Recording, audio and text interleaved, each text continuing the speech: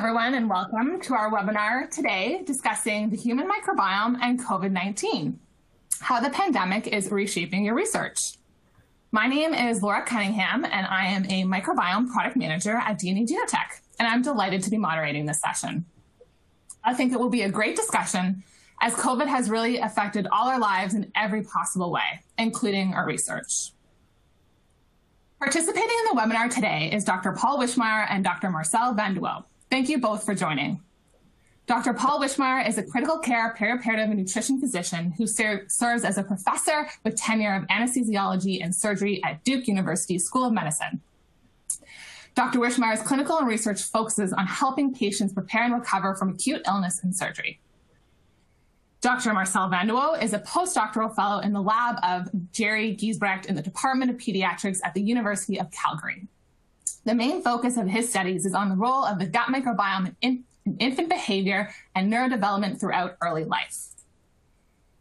Okay, so to run this webinar, we're using this new platform, and we want to encourage everyone to take control of their dashboards. So at the bottom of their screen, you will find multiple application engagement tools you can use.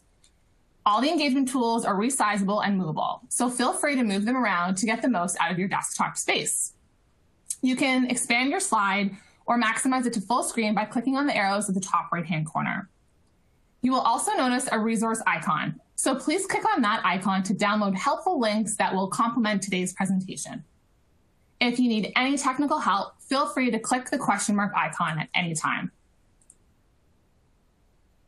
So today, we will be hearing from both speakers about their specific research studies, which will be followed by a themed discussion, and then we will open it up to general Q&A. A few housekeeping items before we get started. So first off, this webinar is being recorded and will be made available to participants post-meeting. Your video and sound has been turned off, but we encourage participants to use the Q&A function. And before I pass things over to our first speaker, I'm actually going to release 4 short poll questions. So please fill out these questions, and then we'll review the responses at the start of the discussion section. Okay, so here we go. Question number 1 should be released on your screen. So if you could take a few seconds to reply.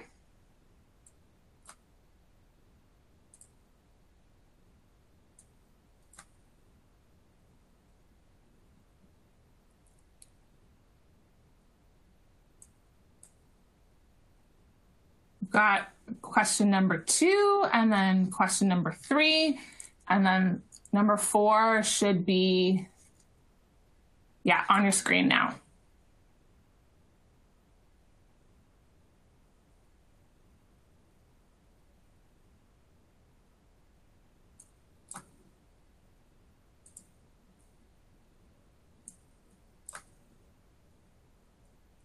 Okay, perfect. So thank you for taking the time to fill out the poll questions. And without further ado, I'm going to pass things over to our first speaker. So over to you, Marcel.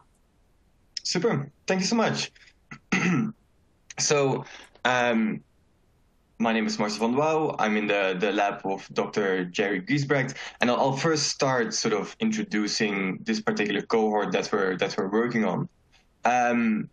And it's really focused on pregnancy during the COVID-19 pandemic. So during the COVID-19 pandemic, a variety of countermeasures were launched to sort of restrain the spread of the COVID virus, which include, for instance, physical distancing, but also closing of workspaces.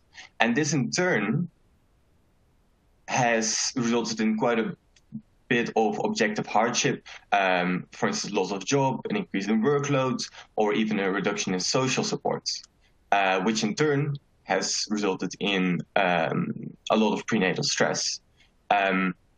This is obviously quite important because prenatal stress has been associated with elevated levels of anxiety and depression during pregnancy. But not only that, pregnancy is also a really important time window where prenatal stress can also result in the elevated risk of neurodevelopmental and mental health disorders for the babies, for the offspring. So this is a really sort of critical time point because of that. So the overarching sort of aim of the entire cohort is really to try to investigate how does stress caused by the COVID-19 pandemic affect psychological distress in pregnant individuals, but also developmental outcomes in their offspring? Briefly talking a bit about the participant recruitment. So recruitment was done mostly using Facebook and Instagram, after which participants could enroll themselves, provide consent, and fill in questionnaires using RedCap. And then the inclusion criteria was being older than 17 years old, lower than 35 weeks of gestation, living in Canada, and being able to read and write English or French. And this has resulted in over 10,000 participants being enrolled in the study already. And just to show you a general spread of the entire cohort, we see that throughout Canada, we've got quite a nice spread in all the different provinces, essentially, which is really nice to see. Our study has already shown that rates of psychological distress among pregnant individuals have increased 3 to 5-fold over pre-pandemic levels, as can be seen here in the blue and in the red dot compared to the green dots. The question then becomes, well, what role does a microbiome play in such a cohort and play in all these research questions? And there's been a growing emphasis on the bidirectional communication between the gut microbiome and the brain, which has been sort of coined the microbiota gut-brain axis. And specifically relevant to our research, it has already been shown that anxiety and depressive disorders are associated with changes in specific bacterial taxa. And functionally, this may be then linked to alterations in a variety of metabolites produced by the microbiome, of which potentially short-chain fatty acid levels or, for instance, GABA synthesis might be altered in these conditions. So, having established that there is this, that the gut microbiota may play an important role during pregnancy, it's also important to note that there's this sort of it may also play a role during neurodevelopment. So it's sort of important for the same entire pathway that we're trying to investigate already in our cohorts. Going further into the specifics of our research question and what we're really trying to tackle with our microbiome research, the circumstances formed by the COVID-19 pandemic allow for a unique approach for investigating the effects of stress exposure and resilience as well. So sort of taking it back to this first slide where the COVID-19 pandemic resulted in countermeasures, objective hardship, and prenatal stress, what we also see in our cohort is that some individuals have elevated anxiety and depression scores, whereas other individuals still have relatively normal anxiety and depression scores. So what we're trying to then do is see, well, what we hope to do in the future then is how does the gut microbiota compare between these sort of stress susceptible and stress resilience measures, additionally considering that stress resilience and susceptibility has a lot of different components as well that go well beyond the gut microbiome. So really, in the bigger scheme of things, we hope to identify gut microbiome markers associated with stress resilience, which may ultimately inform intervention studies for supporting mental health during pregnancy and also early life neurodevelopment. Talking a bit more about the sort of sampling procedures, typically we just send out an invitation email to a lot of participants. They may provide consent through RedCap if they want to. If they provide consent, we will send them a sort of sampling kit with all the materials through the post.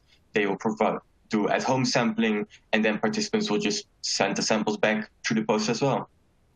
And using this sort of methodology, we've gotten almost 400 stool samples from pregnant individuals during the third trimester for both gut microbiome and metabolomics. And then taking the step further, we're also sampling from babies at 3 months of age, for which we have 475 stool samples at the present moment. Thinking about biosampling beyond the microbiome that we're doing as well. At the third trimester time point, we're also collecting hair for retrospective cortisol analyses. And additionally, from the babies, we're collecting cheek swabs so we can actually look at DNA methylations for markers also related to stress. And then more recently, we started our dried blood spot collection, which will allow us to detect COVID-19 antibodies and then really look at other things, essentially. But overall, it's a tremendous cohort. And there's a lot of people behind the scenes, well, not behind the scenes, but also obviously at the forefront. And yeah, I just want to say thank you to our amazing team. They are instrumental in being able to sort of make this happen. And I'm really appreciative, of their amazing work. And I would also like to say thank you to Western Family Foundation, who's providing us with funding so that we can actually do this type of research. And then with that is the end of my presentation. And I would like to give it over to Paul. Thank you so much. Ooh, sorry.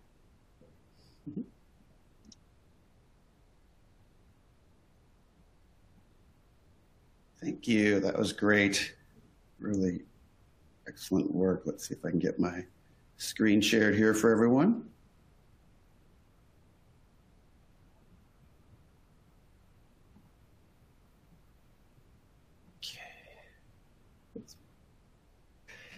Okay, is everyone seeing that? Maybe you can tell me. Looks good. Looks good, Paul. Okay, great, thank you. So I want to talk briefly with you today about some of the research we're doing here at Duke University, and we're looking at the role of probiotics and ultimately the role the microbiome plays in the prevention and treatment of COVID-19 and the ongoing and planned trials we have here. Let me see if I can get my remote working. So of course, as we all know, that I serve largely as a critical care physician and researcher, and often in the ICU, we're trying to eradicate bacteria, and we use large amounts of antibiotics to treat what we perceive to be bacterial pathogens. And I think most of the world thinks of bacteria as pathogens. But of course, those of us that do microbiome research, I've always tried to share the message that really your microbiome and your bacteria are 100 trillion friends that you didn't know you had, and friends you want to keep around and perhaps add to. And so I think we have tried a great deal in the medical field and with our patients in particular to show them that actually giving back bacteria, whether it be through stool transplants or probiotics or other maybe at-home remedies, we can not only prevent disease, but maybe treat disease and actually prevent infections, including COVID-19 infections. And the day may come where we're actually prescribing bacteria. I know some of you may be aware that the MIT students will sell you their poop and tell you that it makes you smarter. The FDA has some challenges with that, but nonetheless, the idea that we can treat and prevent disease by manipulating the microbiome is becoming very real. And so we've been very passionate in our research about understanding what's in the guts of both our ICU patients, our surgical patients, and now potentially at-risk COVID patients, and whether that can help or hurt them if we can change that. So I work in a COVID-19 ICU, and I care for many, many, many COVID-19 patients, and they are the sickest patients I've ever cared for in my entire ICU career of more than 20 years. And so they're exceedingly challenging. And through some of the research we've done that we've published in the past, we've shown that critical illness by itself and infectious illness like COVID-19 can disturb the balance of the microbiome and the needed diversity that our guts require, and that perhaps probiotics and other interventions can put that back. And the idea of resodding the lawn that's blighted by illness, we have data, of course, that COVID-19 subjects who become critically ill or have the most severe disease are being found to have the most disturbed microbiomes when they get sick. And those high risk factors for severe COVID disease like hypertension and obesity lead to subjects who already have disturbed microbiomes, and they tend to have the worst COVID-19 disease and end up in my ICU and other ICUs around the country. And so the idea that we can change that through probiotics and manipulate the microbiome is very real. And there's science to this. We know that when patients become sick, that their gut microbiome changes and the normal commensal beneficial bacteria begin to disappear. And this leads to the growth of sort of the pathogens, the bad guys in the gut, who bring their rowdy bad guy friends, much like when a hurricane hits a city and everyone leaves and looters come and they bring their looter friends. When the normal folks of the gut leave, the bad guys come. And the idea that you could replete that by giving back probiotics or their commensal flora and prevent subsequent complications and disease is becoming very real. And so there's many mechanisms by which probiotics may prevent not only bacterial infections, but viral infections that we've explored in our lab and many other labs. And we know that probiotics themselves can prevent viral adhesion. They actually secrete antiviral proteins. They maintain the mucus barrier against invasion and many other things. And this is some of the science we've done, specifically looking at pneumonia and lung injury just briefly. We've shown that if you give probiotics before very severe pneumonias like Pseudomonas, of course, which is very severe pneumonia we face, you can significantly improve survival in animals when you give it at the time of the pneumonia onset. And in fact, you can prevent the growth entirely of the Pseudomonas that you've injected into the trachea. We give a large dose, a lethal dose of Pseudomonas. But if you give a probiotic, you can prevent that. So this is the bacterial growth in the blood and in the lungs. We also measured of animals that didn't get probiotics. And this is, you can see no growth in the animals that got Lactobacillus GG or some of the other probiotics we've studied. And the lung injury is much reduced as well. In the lower left-hand corner, you can see how severe the pneumonia is. And then this is what normal lung architecture looks like in the animals that got probiotics. And so immune response actually is affected by the probiotics as well. And we think that's part of the protection. We know COVID-19 disease actually leads to lung injury because of the immune response it evokes. And we know that if you can have a strong T regulatory cell response, which is a protective response that attenuates some of that overactive immune response, you can improve the survival from other forms of pneumonia. And we were able to show that probiotics actually increase these beneficial T regulatory cells that attenuate this severe response to an invading pathogen like COVID-19. This was a Pseudomonas pneumonia model. And so again, the pneumonia you can see in that bar that's very low there leads to a loss of these key T-reg cells, and the lactobacillus and the other probiotics can bring it back. But of course, clinical science is needed. Basic science is not enough. And there's a lot of clinical data for the benefits of probiotics. This is just one large meta-analysis of 12,000 subjects for antibiotic-associated diarrhea. Giving probiotics reduces that by 40% in these patients. Doesn't seem to matter which probiotic you give. Any commensal will outgrow the pathogens and allow for the restoration of normal bacterial flora. In patients like COVID-19 patients at risk for further bacterial pneumonias, which is what's leading to the deaths of lots of our patients, an NIH-funded trial showed Lactobacillus GG could reduce virulence-associated pneumonia by half in these very sick ICU patients. This was an NIH-funded trial that is one of the real strong trials in our area, and this was also in the intention to treat analysis. It reduced C. diff diarrhea as well, so it seemed this can be very clinically relevant. My group's done meta-analysis data of all the ICU trials, and we show that probiotics have real benefits in infectious risk, and the sicker you are, the more benefited you are. And we think that's because we've shown this, the microbiome is more disturbed when you're sicker, and probiotics are likely to help more. And so these are all the trials that went into that. You can see significant reductions in infection in patients who get probiotics. And this is true in elective surgery, trauma, and lots of other illnesses as well. And then, of course, this is perhaps the most important trial ever done in probiotic research. It was published in Nature, very large trial done in India where they looked at thousands, 4,000 full-term healthy infants who got a lactobacillus plus a prebiotic versus a control, and they found dramatic reductions in respiratory tract infections, sepsis, or bloodstream infections and death in the patients that got the probiotic-prebiotic symbiotic combination.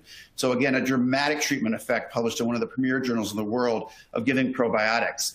And so we believe this may have a large impact on viral respiratory infection prevention as well, like COVID-19. And so again, there's data for this in the Cochrane review showing that probiotics can reduce upper respiratory infections in normal folks by 47% when they're given to adults and in children as well, and that they can reduce the length of the illness or the severity of the illness by as much as 2 days. And so again, and this is just one other meta-analysis of many 10,000 patients, that pre and probiotics can have significant reductions in respiratory tract infections. And so we need clinical trials urgently. And so we have been engaged or are planning multiple trials. And I think the one I'll tell you about is the prevention of COVID-19 infection in people and their families or their caregivers. So when someone gets tested positive for COVID-19 in their home, we're studying the role of Lactobacillus GG in preventing other members of the home, and we'll enroll the whole family from getting COVID-19. And this is our trial, the Protect EHC trial. And so this is our website that we've been recruiting with. And the idea is that we're giving a lactobacillus versus a control. We have a clinicaltrials.gov listing. Obviously, we have an IND to do this from the FDA. So the FDA approved this IND. And so, again, we're running an FDA approved probiotic trial. And it was a challenge to get that IND, actually. And we have quite a steady timeline. We recruit people. We've started by recruiting people from all the positive patients with COVID-19 at Duke. We've called over 9,000 patients in the last about 9 to 10 months. And we actually send them, it's all online, it's all by mail. We send them a microbiome collection kit for 3 different microbiome collection time points and nasal swab for COVID PCR. And then we send them 28 days worth of probiotics, and they fill out surveys for their symptoms weekly. And so again, these are the different things. We get a lot of information from them, including stool collection and nasal swab collection. And they've been very good actually about returning these kits, and we give them a financial incentive. So, so we're very interested not only in does the probiotic prevent the risk of infection, but we want to understand, what does your baseline microbiome do to your risk of getting COVID-19? Maybe there's protective microbiomes. What is the effect of COVID-19 disease severity on disease and progression if you have perhaps a diverse microbiome versus a non-diverse microbiome? And then are there certain microbiomes that probiotics are more likely to help to prevent COVID-19 infection as well as progression and severity? Because we think different baseline microbiomes will respond differently to probiotics and respond differently to COVID-19 infection and the severity of disease.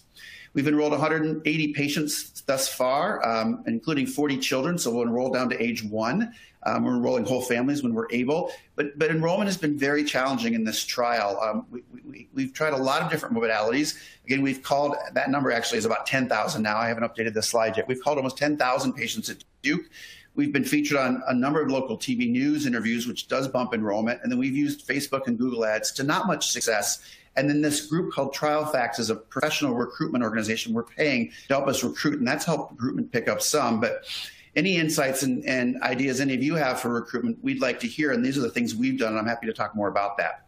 So in closing, what have we learned so far? The healthy gut is a diverse gut, and that illness and Western diet and industrialization have set us up to have COVID-19 pandemics because it set us up to not be ready to deal with these kinds of infections, and that associates with severe disease and poor outcomes. And we need to correct this, and with probiotics, we believe we can, and we believe we can change the world, even the world living in now with the pandemic, and that probiotics can really have a major effect in treating COVID-19 and perhaps future pandemics that we may face as humankind. And so again, I think the idea that we can actually give back bacteria as a primary treatment is real, and we hope to be able to prove that by resodding the lawn with probiotics and restoring balance to our patients, right? It's not all in your head. Healthy and happiness start in your gut, and we really believe that's true. And we hope we can make this so easy a child can do it by making enrollment and collection simple and understandable.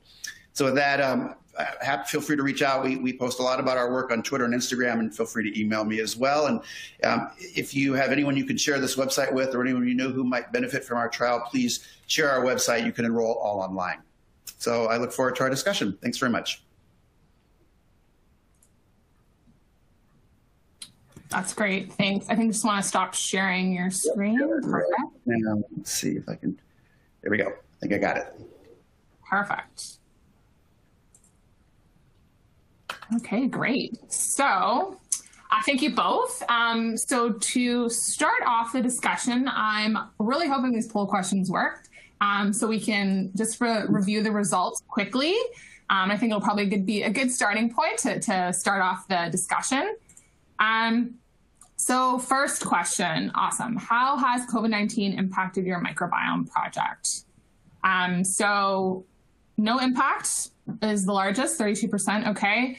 We've got split on project proceeding with challenges and project on pause. And then we've got 20% that did pivot to include COVID-19. Great. Okay. Question 2, for those projects proceeding with challenges, what have you faced? Check all that applies. So the winner here, inability to collect biological samples. Okay. Decreased recruitment, obviously, a big one too, and then none of the above. Okay, great. Question 3, have you had to change your study participant recruitment plans due to COVID-19? So winner here is yes, they've had to. So the majority have had to change plans. Makes sense. And then our last question, just touching on recruitment, seems to be a pretty big theme. Which recruitment methods have you tried? So this will be really interesting. We've got 36.7 email, 30% website, 13 Facebook ads, Google ads. There are also 13 other social media, 20 TV, 10%, print 6.7, good old print, phone calls 23, blast texting, 3, okay, recruitment in healthcare settings, 16, and 6.7 recruitment agencies. Okay, so really widespread here, really interesting. But email seems to be, I guess, the best here. So that's good. So I guess, Paul, Marcel, just based on these 4 poll questions here, I guess, just curious to know your thoughts. Are you surprised by any of these responses? I don't think so. I think, all of us realized that the COVID-19 would very rapidly change a lot of our research and what we can and can't do. And I think it also pushed a lot of us to realize sort of this is one of the great challenges of our age. And, much like our grandparents, their great challenge was a world war. COVID-19, perhaps, especially for those of us in the healthcare and research scientific fields, this was our great challenge to come to. And so I wasn't surprised to see a lot of people pivoting to COVID research. The hard part is, though, it made everything much more difficult in some ways. And I think recruitment, you can see the whole range of strategies people have tried. I can say we moved to recruitment strategies I've never imagined trying. And so I'd be curious to hear people talk more about what has worked and what hasn't. We've had some pretty good success with recruitment agencies, but in talking to other large COVID-19 trial PIs around the country and around the world, those who could get a national media news break or like get onto a popular television show, a morning news show or CNN, or have someone sort of very famous talk about their trial, those are the people who had the very best luck. So I'm curious where people have had luck and not had luck. We've had some pretty good luck recently with our specified clinical trial recruitment agency, but that takes some investment. So I'll be curious what others have done. Mm-hmm. Marcel, have anything to add? Yeah, that makes a lot of sense. I completely agree. And to maybe add on to that, even something smaller like this week, our study cohort released a newsletter, and they specifically mentioned that we were still looking for individuals who were infected with COVID-19 during pregnancy, so that we can hopefully sort of follow up how their children develop. And even something as simple as such a newsletter has dramatically increased sort of the uptake of that particular group. And yeah, it's really such kind of like not outreach, but such recruitment methods that can really bolster recruitment. Yeah. Mm-hmm. Okay, so on that note, and Paul's kind of question right to the audience, and we want to try to be as engaging as possible. There is one other poll question that we can release. Talking about all of the recruitment methods that are displayed on this screen. Which has been the most successful. So we can pull the audience again and get that information, and then we can kind of comment. I'm hoping I can do this, so I'm going to release this. So audience, there's another poll question coming your way. We'll just give you, 15 seconds or so. Oh. Is it ready to go back? Yes. I don't know if that worked. It just changed automatically on me. There we go. Okay. So hopefully people have some time here to respond to this.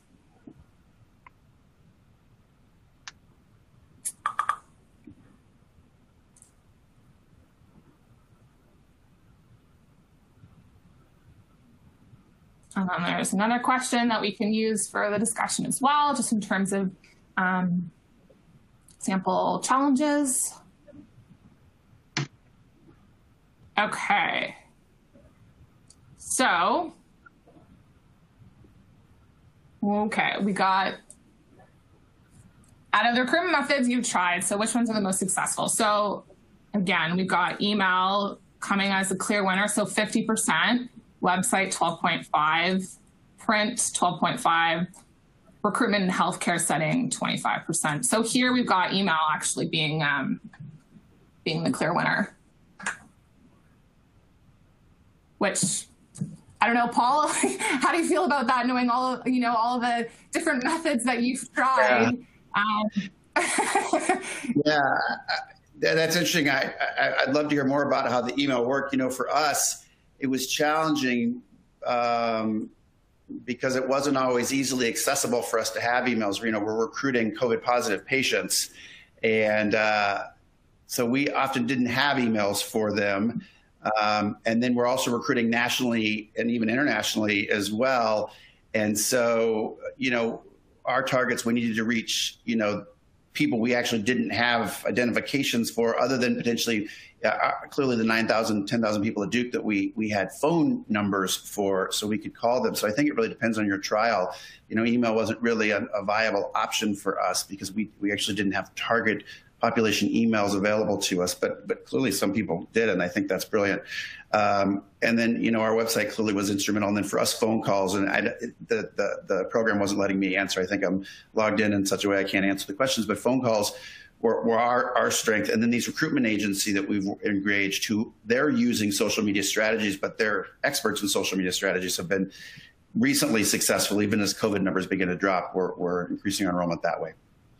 And then clearly TV worked. When we got on TV, we got more patients. So we always got bumps from that. Awesome. Okay, great.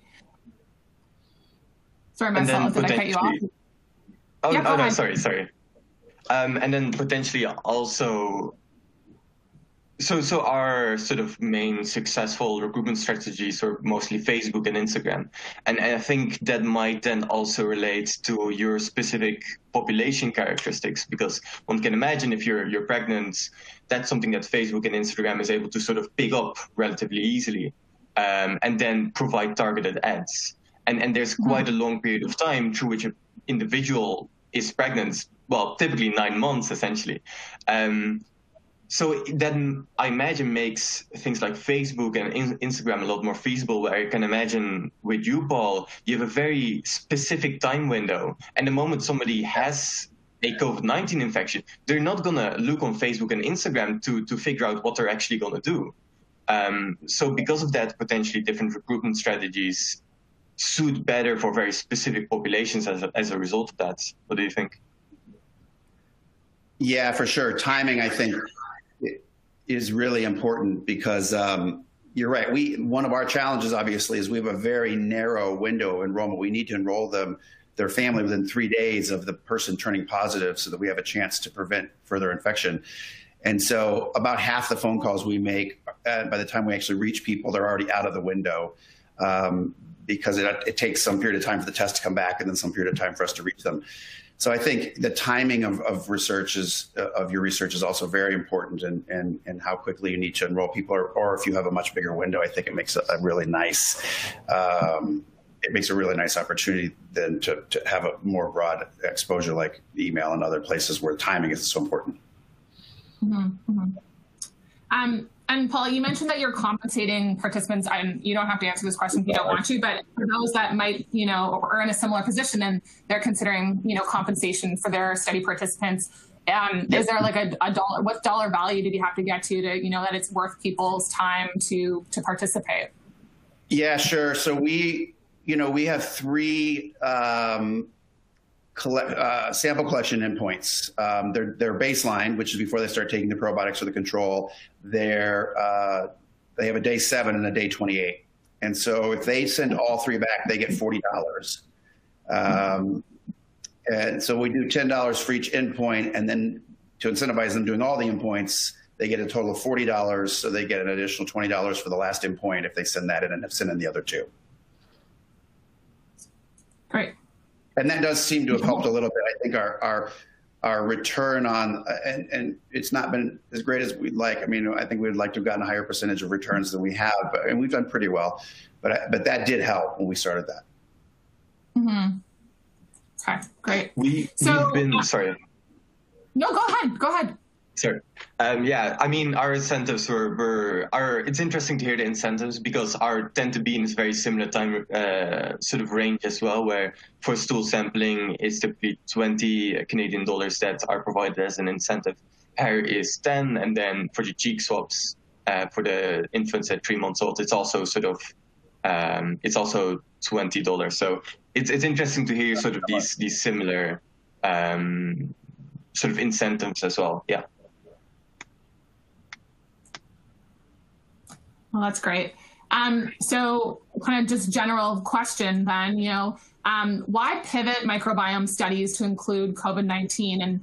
And question from the audience too is, can you outline the link between microbiome and COVID-19?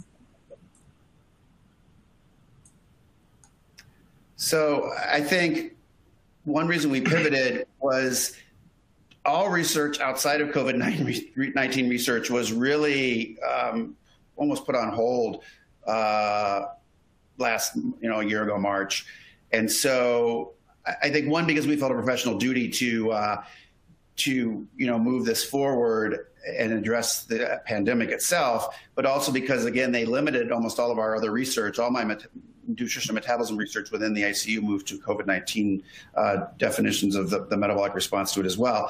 But I think the links are growing between the microbiome and COVID-19, and we submitted some manuscripts we submitted where we sort of worked this out. And I think one of the things we found that's really interesting is there's a link between gut dysbiosis and, for instance, the ACE receptor. Gut dysbiosis increases levels of the ACE2 target of SARS-CoV-2, and increased ACE2 allows for SARS-CoV-2 to enter more readily. And again, we've seen a lot of GI COVID. In fact, we have patients that test positive for COVID in their stool that don't test positive in their exhaled breath or in their nasal samples, so they're not exhaling necessarily or having it in their nose, but they have it in their stool.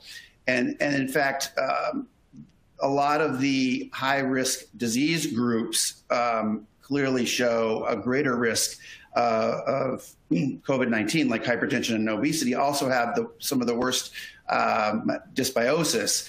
And so, again, one of the things they've shown was increased levels of commensal species like lactobacillus correlates with higher anti-inflammatory IL-10 levels and improved COVID-19 disease prognosis. Increased levels of pro-inflammatory bacterial species or dysbiosis like Klebsiella and Rheumacoccus is correlated with elevated levels of pro-inflammatory cytokines and increased COVID-19 disease severity. And again, there's a lot of initial small studies, but they're highlighting that COVID-19 patients commonly experience severe gut dysbiosis, and these microbiome changes are being proven to associate with disease severity and dysbiosis that persists even after they've cleared their SARS-CoV-2. So these long COVID patients likely are showing, and we'll need more research to prove this, but they're showing prolonged dysbiosis, and so there may be prolonged harm to the human microbiome. And again, they've looked at some deaths. They've looked at some pathology specimens from patients who died of COVID-19, and there are significant decreases in lactobacilli and increased pathogens in patients who die of COVID-19.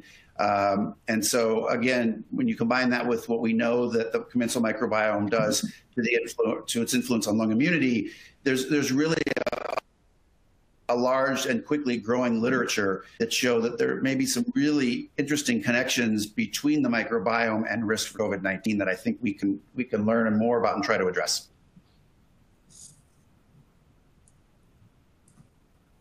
Marcel, anything to add? Yes, actually, thank you. And more from our perspective, thinking about sort of the mental health implications of our research, often I do have to recognize that whatever research I do may not directly benefit our participants that we're investigating now.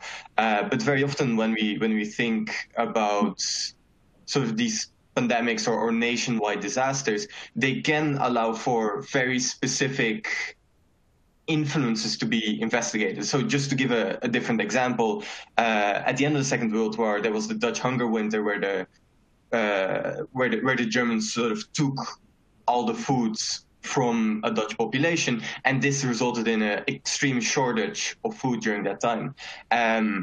And specifically pregnant people were hit very hard as well during that time. And what they then started to do is sort of follow the infants from that pregnancy throughout the years. And suddenly what they started to notice over the years was that body weight and rates of obesity were higher. And there were, of course, similar changes in relation to specific biomarkers related to obesity as well.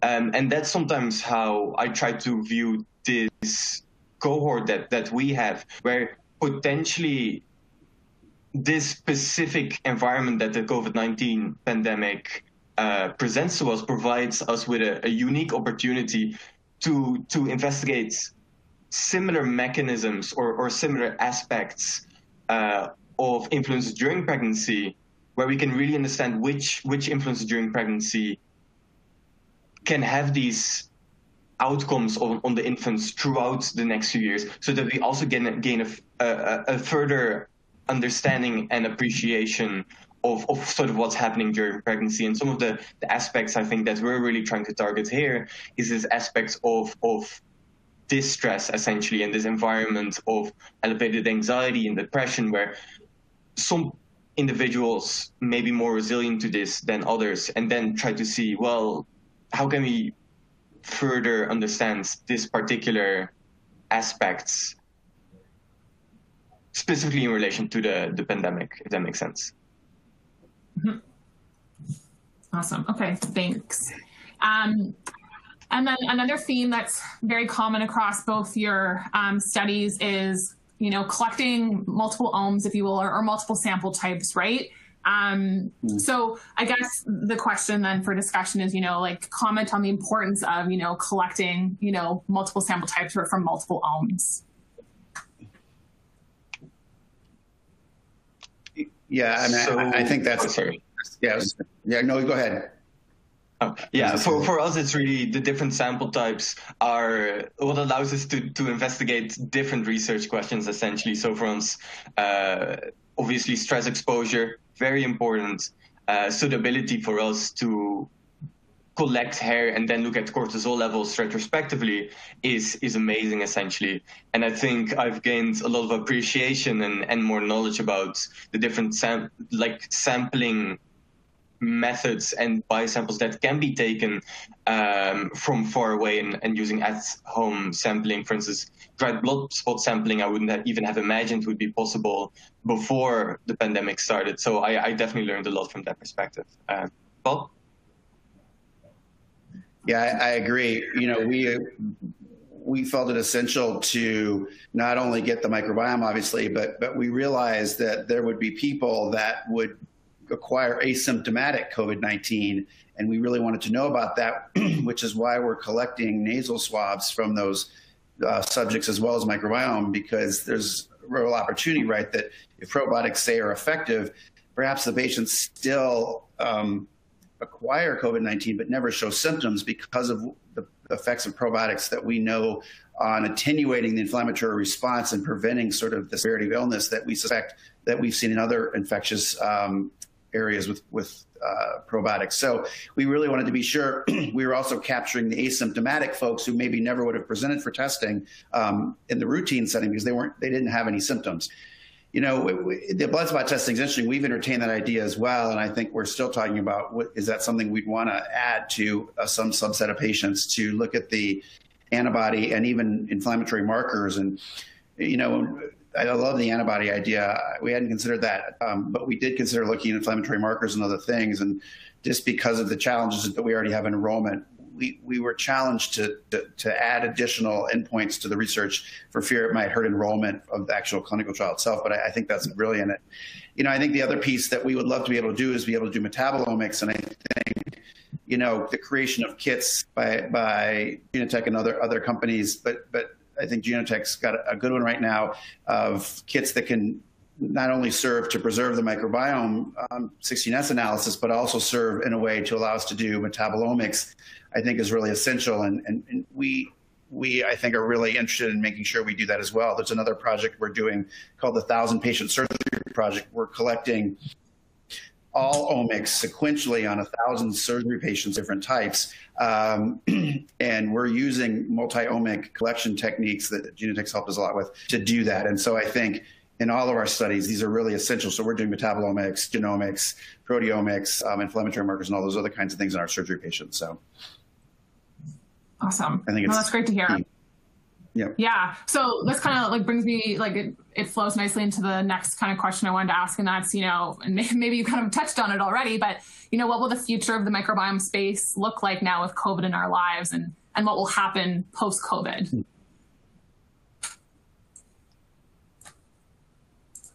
I think from our perspective, it's a difficult one because I'm making a clear distinction between two recruitment strategies and sort of study strategies within our particular sort of cohorts, maybe not cohorts, but what we're looking at. One can typically do a cohort within the same city that you're in, and then participants go to your research center. They provide their stool samples there in they take it at home, but then provide sort of the little box with the stool samples there.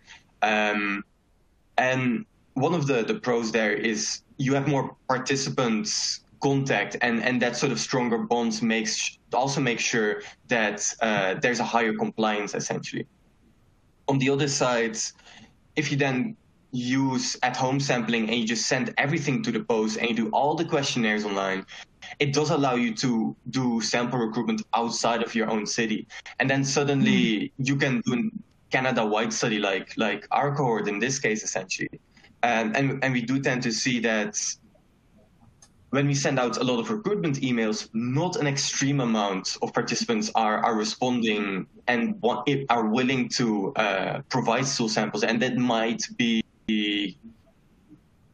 also in this sort of connection and this bond is not really made yet from that perspective. But then on the other side, we have a lot more participants within the study. We have a lot bigger reach. And that's sort of the sort of differentiation that I'm noticing in sort of the way a study can be performed from that perspective, and the pros and cons obviously to both cases, because some biosamples obviously you can only take at a hospital, like a blood draw. So it does, there are very specific implications, I think, for both strategies. Paul? Yeah, no, I mean, I think the future will look very different. I think just in the work we're doing here, and I think I've talked to others, this concept of, like you said, being able to remotely, I work with a group called the Duke Clinical Research Institute that did a very large aspirin trial and some 20,000 participants looking at 2 different doses of aspirin that was entirely online. It was, this was 4 years ago, and it was considered revolutionary at the time, this concept of the condensed consent and online consent and all these other things, where I think now, after, the idea that, so much of our meeting and interaction life can happen from home, I think clinical trials now are going to move significantly, as the technologies evolved very rapidly in the last year, to remote trial enrollment, electronic consent, red cap data collection, and then like you said, Marcel, samples being and interventions being sent to patients' homes, and then samples being returned. I think this is the future of many kinds of clinical research that will bring down costs and reach enormous numbers of, to the extent that technology has reached even underserved populations around the world, and poorer populations, as phones and internet proliferate in our world and all over the world, we'll be able to reach participants we've never been able to reach before. And so I think, COVID clearly is a disease that is ravaging the underserved and socioeconomically disadvantaged. And that's definitely true in the US and I think around the world. This may give us an opportunity to maybe reach people that we couldn't reach before. And I hope that proves to be true poorly and in the past. Awesome. Okay, I'm aware of the time, so might transition now to some audience questions. Okay. So I'm just looking at the top one here. What is the synergistic genetic mechanisms between normal microbiota and SARS-CoV-2 after exposure? So I think this is getting at sort of the role of the normal microbiome and the role of what probiotics can do for patients. And I answered a question earlier sort of about the role of the microbiome and the disturbed the dysbiotic microbiome and all the data. I gave a summary of and some of that information with anyone who's interested in that. But clearly, as I said before, we know that dysbiosis and deranged microbiome constituencies increase the ACE2 receptor expression, at least in the gut and maybe other places of the body as well, which entry of the SARS-CoV-2 into our cells and to infect us. And then there's a whole range of small studies showing that dysbiosis is associated with increased severity of disease. And I think then, conversely, probiotic interventions clearly are shown to have many mechanisms of protection and benefit against an infection like COVID-19 or other viral and bacterial pathogens, both through modification of the immune system, through maintenance of the mucin barrier, through direct antiviral and antibacterial secretion of peptides and other sort of protective agents.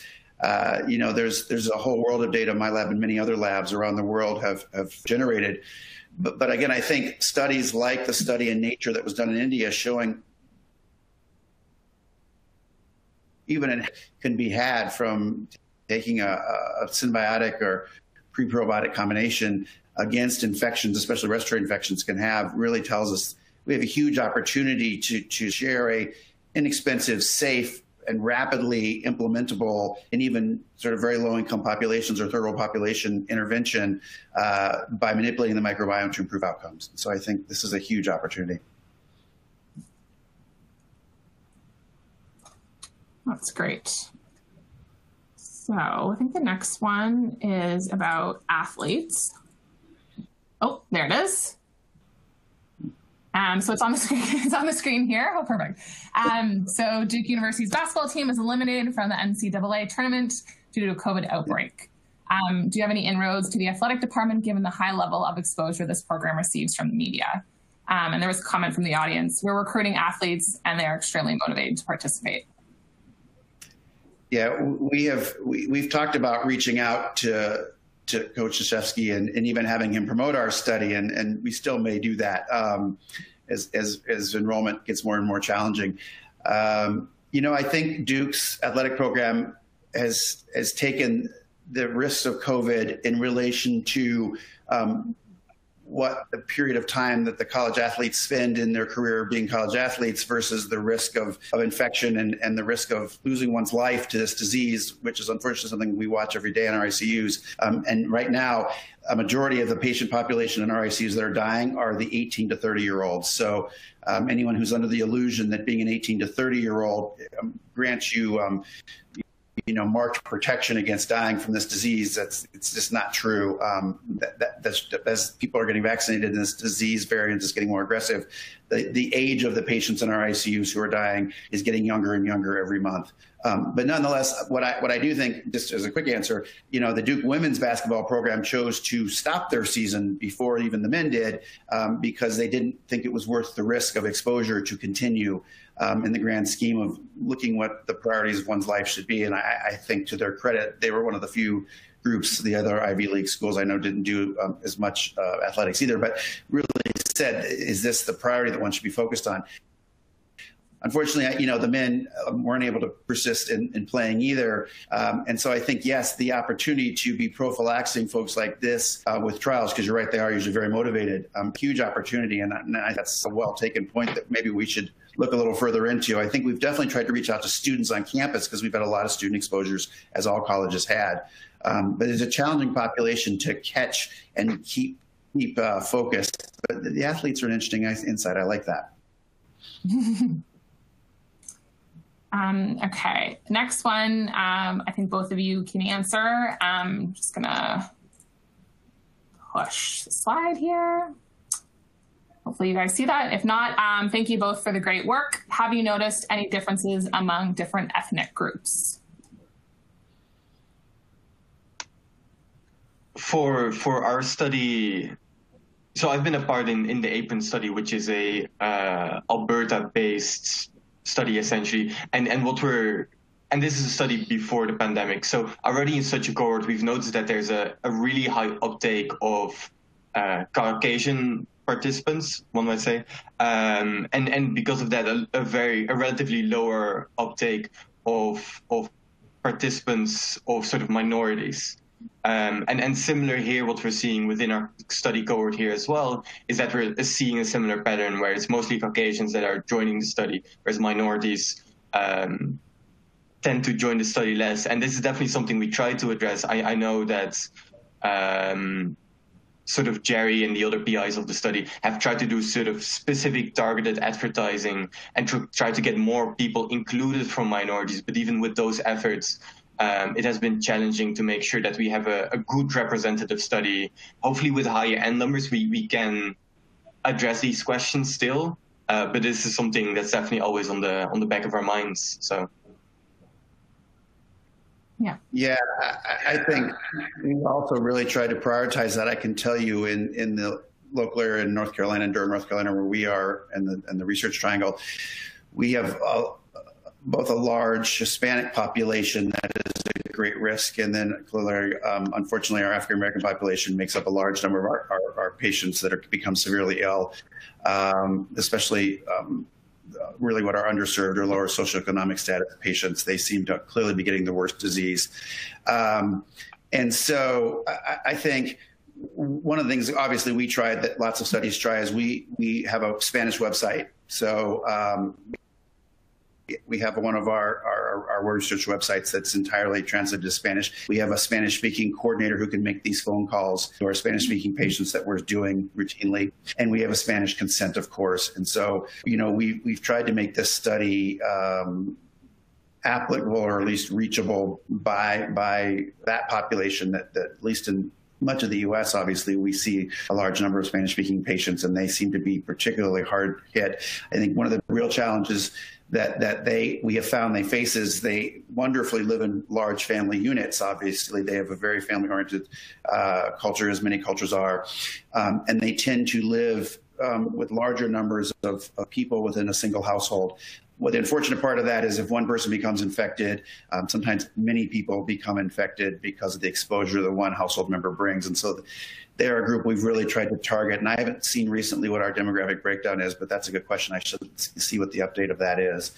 I have to admit that they're a challenging population. All of the underserved populations are unfortunately challenging to enroll in. And I hope we get better at that and prioritize that more and more, because in my ICU care, these are the people I'm watching sort of have the most severe disease, the most severe disability, and the most number of deaths. And it's really tragic because you feel like there's things we'd love to be doing to help them. Absolutely. Okay, we're going to try to squeeze in one last question. And this one will be for Marcel. The questions, and hopefully it pops up on the screen, but what about the reproductive age group and their fertility status after recovering from COVID-19? I think that's a great question. Unfortunately, our study isn't too well positioned to answer this particular question because most of the participants who report a COVID-19 infection obviously are already pregnant typically or had COVID infection during or after pregnancy. But indeed, it would be very interesting to investigate in the future how this relates to also sort of long COVID and does sort of fertility status sort of slot into there as well. If that answers the question correctly.